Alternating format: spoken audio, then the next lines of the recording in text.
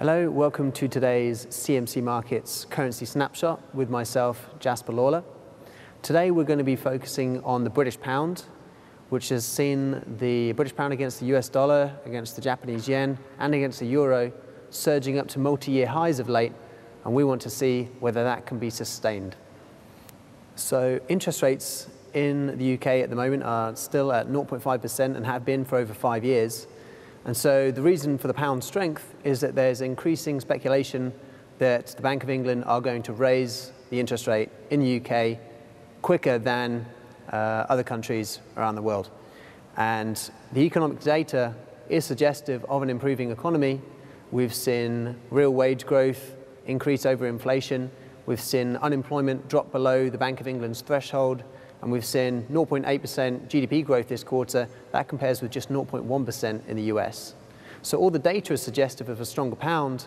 It's just a matter of how the Bank of England reacts.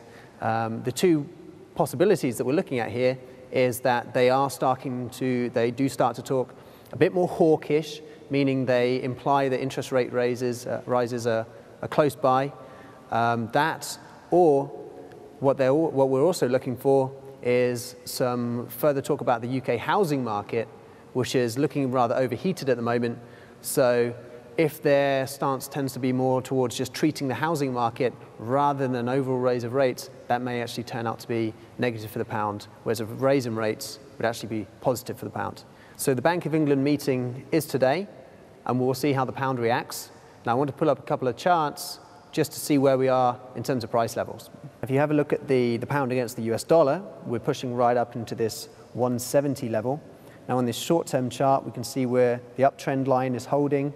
The RSI is a bit overbought, but the RSI 70 may align with this 169.20 as possible support if we do see some reaction. But otherwise, the price is looking strong. It's pushing right into those highs. Let's now have a look at the pound against the Japanese yen. The high has been 175, but the key level right now really is about 173.60. So you can see similar action to the pound against the US dollar, pushing right into the highs.